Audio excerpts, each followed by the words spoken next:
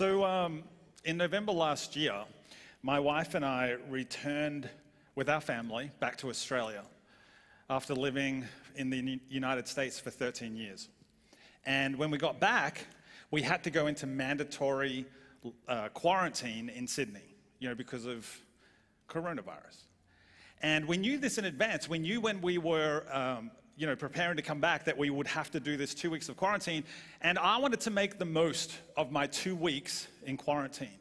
So before we left, I brought myself a brand new pack of cards because I wanted to use my 2 weeks of quarantine as wisely as possible.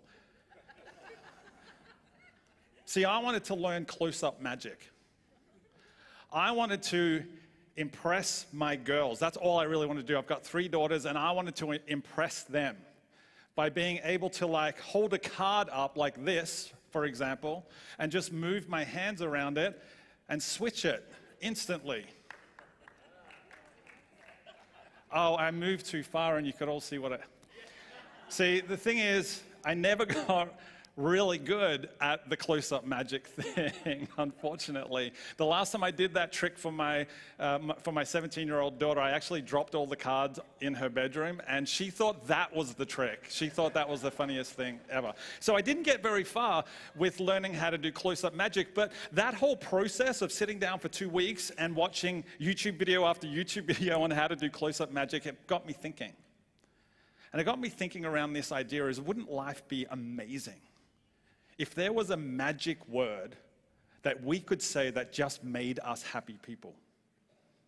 Wouldn't it be amazing if you could, in an instant, with one magic word, go from being, from being worried to being happy? Now, there was this little song that was written in the 1980s by a guy named Bobby McFerrin. And in that song, he said quite simply, "Don't worry, be happy." And wouldn't that be amazing if you could go literally from don't worry side of the equation to the happy side of the equation just like that, just as simply as saying it? But we all know that's not how life works, right? The reason it would be awesome if we could just do that is because there is so much in this world for us to worry about. And the truth is, the reality is, we all worry. We all worry. In fact, if this is your first time to church today, or if it's your first time in a long time, you might have come here today worried because you're thinking you don't have anything in common with the people who are sitting around you. But let me tell you this truth today. Everybody in this room worries. And so you have more in common with the people you're sitting next to than you may have realized. Because you are surrounded today by some world-class warriors. Don't let all the good-looking faces fool you.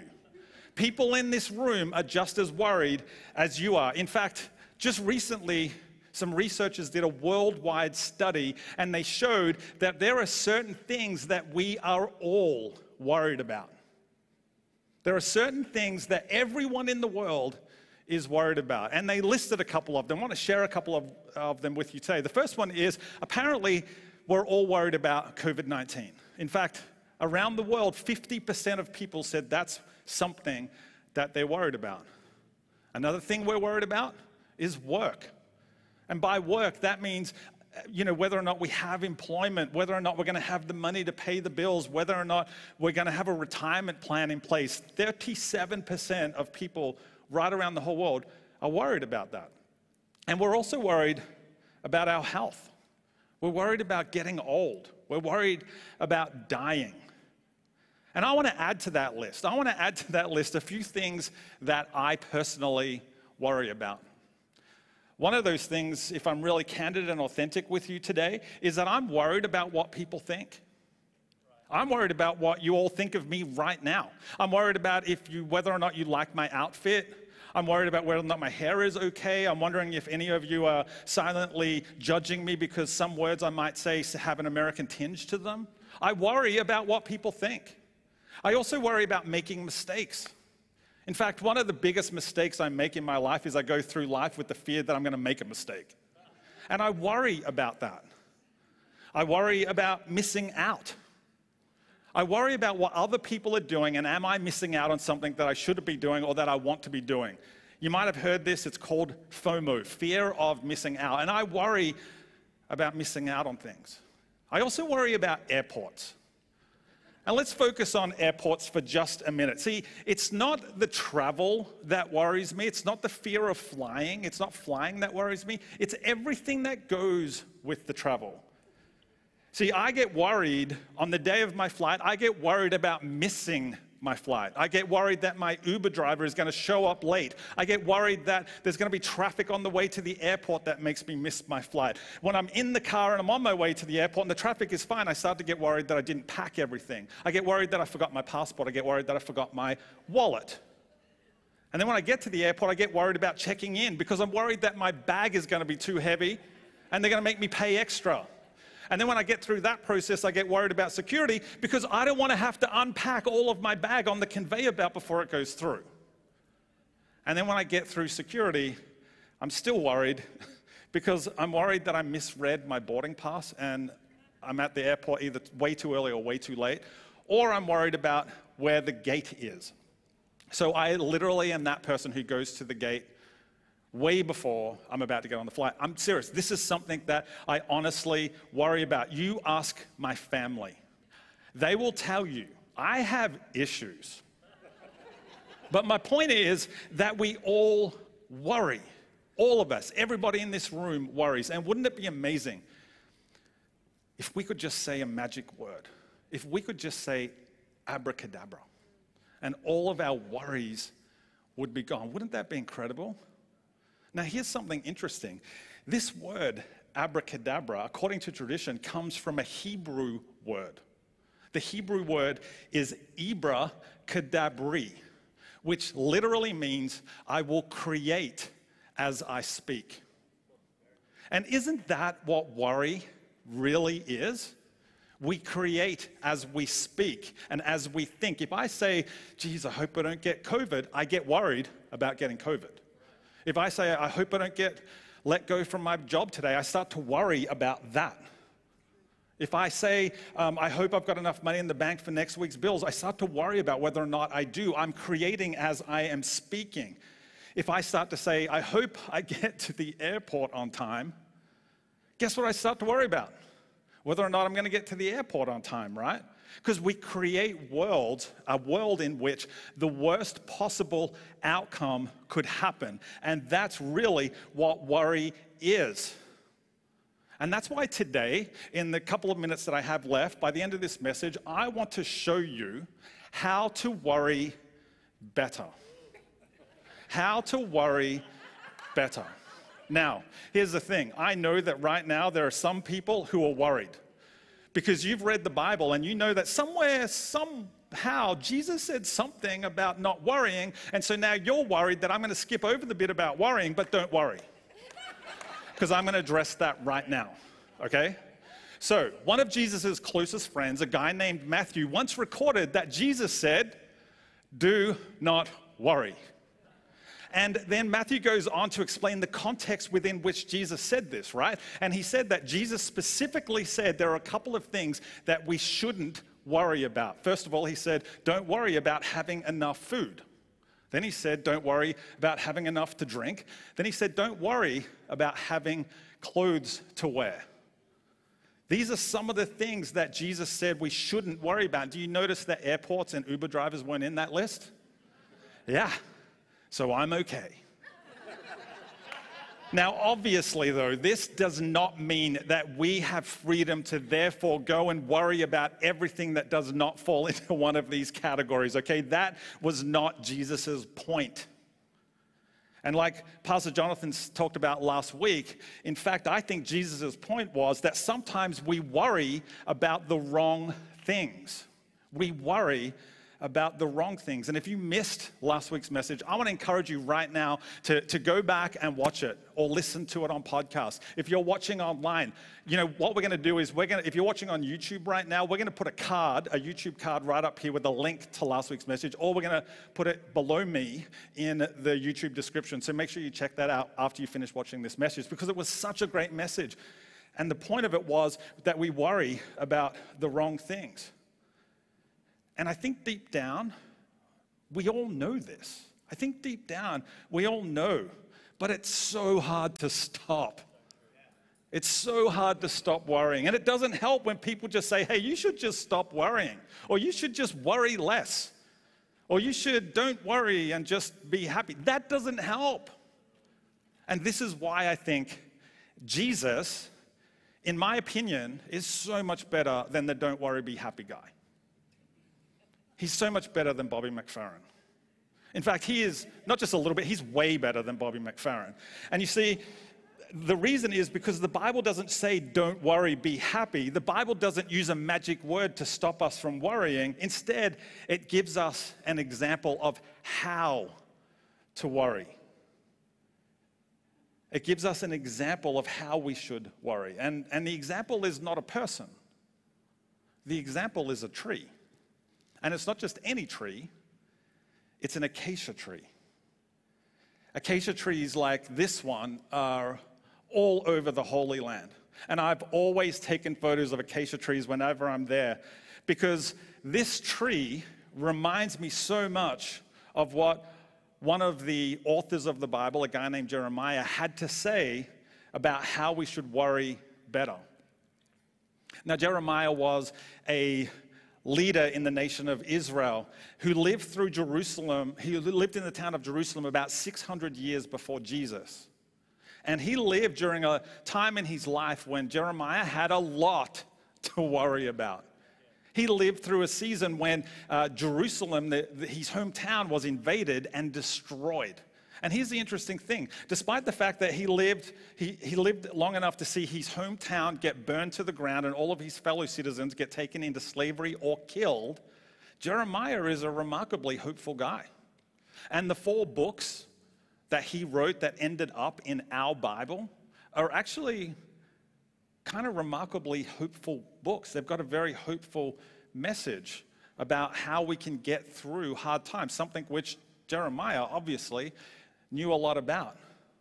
And here's one of the things that Jeremiah wrote. He said this: blessed are those who trust in the Lord. Now, we've already heard in this series that the word blessed actually means happy. So Jeremiah says, happy are those who trust in the Lord and have made the Lord their hope and confidence. So Jeremiah is saying here, if we want to have a happy life, then we need to find hope and confidence in the promises of God. But this is the great thing. This is what I love about the Bible. This is why I would encourage all of you to read the Bible a little bit more, because there's so much in there that I think sometimes we miss because we cast it away as a book that isn't relevant for today. But it's so relevant for today, especially if you're here and you're worried about something in your life. This is what Jeremiah goes on to say. He goes on to explain why people who find their hope in God are happy. He says this. He says, they are like trees planted along a riverbank with roots that reach deep into the water.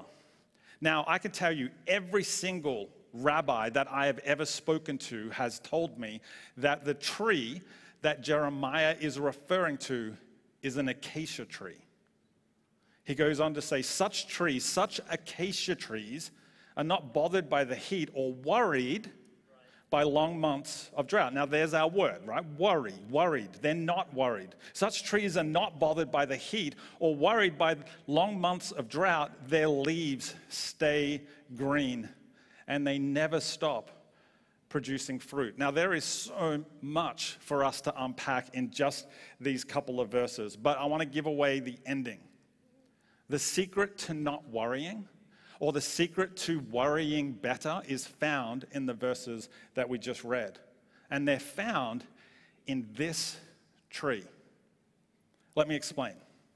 As I said, I have taken many photos of acacia trees in the Holy Land because of the passage we just read. And it's this acacia tree specifically on the right.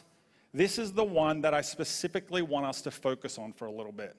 You see, every time I go to the Holy Land, I try to take a photo of this particular tree. And I do that for 2 reasons. The first reason is this specific tree reminds me most of what Jeremiah is talking about in the verses we just read. See, when describing that somebody who is happy, somebody who is blessed, when describing what that person is and how they're like an acacia tree, Jeremiah starts by saying they are like a tree that is planted by the riverbank. Now, it might not be obvious right now, but let me just point out that that flat bit of ground in between the two hills that this tree is planted on is actually a dried riverbed. You see, this tree is located right in the middle of the Judean wilderness, right in between the Dead Sea and the city of Jericho. This is a part of the desert that has not seen measurable rain in more than a decade. It has not seen rain in more than a decade, which is why this riverbed is so dry. But despite this harsh, dry, brutal conditions, this tree continues to survive because its roots go deep into the ground where it draws up water, which is why Jeremiah writes that this tree is not bothered by the heat or worried by long months of drought. Jeremiah then writes that the acacia tree is not only able to survive the harsh desert environment, but it actually thrives because their leaves stay green and they never stop producing fruit. Now, the last time I saw this tree, the people I was with actually encouraged me not just to get off the bus and take a photo of it, but they said, hey, you should go off the road, go down the hill, and go up to this tree. Now, this tree was, maybe it was half a mile away, or half a kilometer away from the road. And they said, we all should go down and check out this tree if you take so many photos of it. And so I did. And so we all went down into the desert towards this tree. And as I got closer, the closer I got, the more that I could see that this tree was doing everything that Jeremiah had spoken about. You see, it was planted by a riverbank. It had deep roots that allowed it to survive the drought. Its leaves were green, which provided shade from the hot desert sun for anybody who was walking past. There was actually a small campfire right next to the tree because local shepherds would come and break a branch off and use it for firewood so that they could cook at night. And as I went up underneath the branches, I noticed that the tree was producing fruit. It had these little berries underneath the branches that the local, the wild goats would come along and they would eat. Not only was this tree surviving the harsh environment, it was also providing for people and animals that came near it. And according to Jeremiah, if you want to worry better when life gets harsh, when life gets barren, when life gets dry, then you need to be like this acacia tree. See, the acacia tree survives the harshest, driest, most difficult conditions because it has a deep root system. And in exactly the same way, we will be able to survive and thrive when hard, dry conditions come upon us, when life gets hard, if we have deep roots in faith. If we have deep roots in our faith, we will be able to survive the harsh times, just like this acacia tree. Now, I don't know where you stand on the whole idea of faith. I don't know what that word means to you. Maybe you had faith when you were younger, but you've stepped away because of a bad church experience. Or maybe you stepped away because the faith you had as a child couldn't live up to the questions you had as an adult. Maybe you stepped away from faith because you don't consider yourself to be a religious person. Well, I've got some good news for you. Stick around here long enough, you'll see that we're not religious people either. I don't know what faith looks like to you, but faith is not about reading more of the Bible or going to more church services. Those are expressions of faith. And faith is not just simply believing whatever a pastor or a church tells you should believe. According to Jeremiah, faith is trusting and finding hope in the promise that God is with you and that God is for you. According to Jeremiah, having faith is trusting and finding hope in the promise that God is with you and God is for you. And this is not just the Christian definition of faith. If you go to any dictionary, the definition that they will give of faith is to have a deep trust or confidence in someone or something. It's just what Jeremiah wrote about. According to Jeremiah, faith is having deep trust and confidence in the promises that God has for you, that He is with you and that He is for you. And this is a promise that, honestly, I believe. I've believed it since I was in year 11 in high school. I've believed that promise that Jesus made, that He would be with me and that He would be for me. And I have found confidence and hope because of that promise.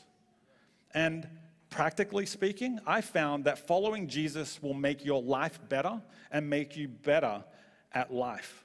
Having faith in Jesus, being somebody who follows Jesus' example, has made me a better husband. It's made me a better dad.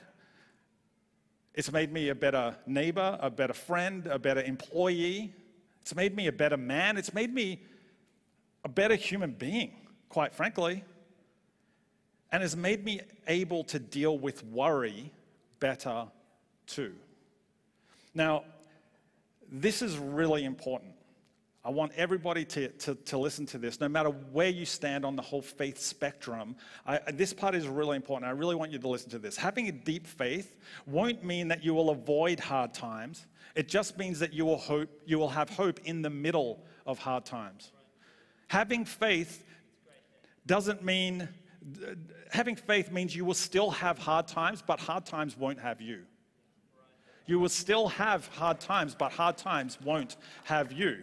See, I found in my life that following Jesus doesn't change what you deal with, but it does change how you deal with it. Following Jesus doesn't change what you deal with. It just changes your approach, your purpose, your sense of hope, your sense of confidence when you're going through those things, those hard times.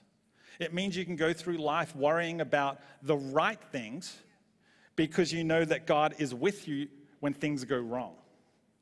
So the first reason I always take photos of this particular acacia tree is because it reminds me of what Jeremiah said. And I think it best symbolizes everything that Jeremiah wrote about having faith and about being happy and about worrying better. The second reason I always take a photo of this specific tree is because it reminds me of a very close friend and mentor. See, whenever I stand in front of this tree in the Holy Land, I'm always reminded of my friend, John Woodall. John is a man I met when I was on staff at a church called North Point in Atlanta, Georgia.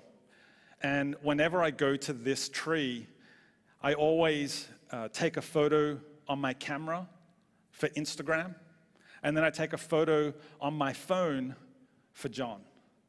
And while I'm still standing in front of that tree, I text him the photo, and I text him some encouragement. And my text is always the same. I send him the photo, and then I just send him a text that says, "You remind me of this acacia tree." You see, John, the first time I ever met John, who was a pastor on staff at North Point as well, I met him about 2 months after he lost his granddaughter, who was just 14 days old when she died. Then 2 years later, John lost another grandchild when his grandson crawled out into the backyard, fell into the pool, and drowned just days before his first birthday. And through all of these tragic, heartbreaking events, John's deep faith allowed him to lead his family through the harshest, the most painful, the most devastating season of their lives. John's faith reminded him that when all seemed lost, God was still with him. And that is what gave him confidence. That's what gave him hope. I've seen John cry many times over his family. I've heard him acknowledge how hard and difficult these times were and still are. But through it all, John's faith has kept him focused on hope. John is like this acacia tree because in the middle of the harshest, most difficult circumstances imaginable, he has stood strong because his roots were buried deep into his faith and into his confidence in God. He has been able to stand strong for his family. And he's been able to comfort them. And he's also continued to bless the people around him, people like me. The hope that John found in hard times has helped so many others find hope when they're going through hard times as well. John Woodall, to me, is a living example of what I said earlier, that following Jesus doesn't change what you deal with, but it does change how you deal with it. It doesn't change what you deal with, but it does change how you deal with it. And John, one of the most hopeful, one of the most confident and faithful men I've ever met, actually texted me just a few days ago while I was preparing this message. And he was asking if I could send him a photo of our acacia tree. He said he wanted to be reminded of the tree because he was facing another difficult season that was causing him some worry. And so I sent him both of these photos. These are the exact photos I sent him. See, when it comes to worrying, we all need reminders of how to worry better. It's not something we just get and then we're good at it for the rest of our lives. We all need constant reminders of how to worry better, how to have faith in God's promises. Regardless of how deep our faith is, we all need a reminder that there is hope in the middle of a difficult season. We all need reminders that we can get through hard times. And so today, I want to give you the same thing that I gave my friend John just a few days ago. Maybe today you're facing a tough season and you just need a reminder that there is hope, that you can have confidence that God is with you. You need a reminder that God is for you right now. Maybe today you're worried about your job. Maybe today you're worried about how you're going to pay next month's bills. Maybe today you're worried about the health of a loved one, or you're worried about the health of a relationship with a loved one. If so, I want you to have a photo of an acacia tree to remind you to find hope, to remind you to find confidence in the promise that God will get you through this season. It's not a magic word that will instantly take away all of your worries. It's not that. But I hope that this photo will be a reminder that you are an acacia tree, that you have everything in you already to survive the toughest, driest, hardest seasons that you might face. So to make it really easy for you to download these photos, all you need to do is scan this QR code. I'm going to keep this slide up for the rest of the talk, so you don't have to rush. And it's going to stay up while you leave, so it's going to be there. But when you scan this QR code, it's going to take you to a website where you can download the photo. And I deliberately made the photo 9:16, which is the size of your phone, so that you can have it as a wallpaper on your phone. And if you don't have a phone that's able to scan a QR code, that we got you covered as well. There's actually some printed out versions up the back, which you can take and stick to your mirror in your bathroom, have it in your car as a constant reminder. Again, it's not a magic word that will take away all of your worries. But my hope is that the next time you're worried or facing a situation that is difficult and hard, that you will look at this image and be reminded to be like an acacia tree. My hope is that you'll be reminded that during whatever tough situation you face, that you can have confidence and find hope in knowing that God is with you and that God is for you.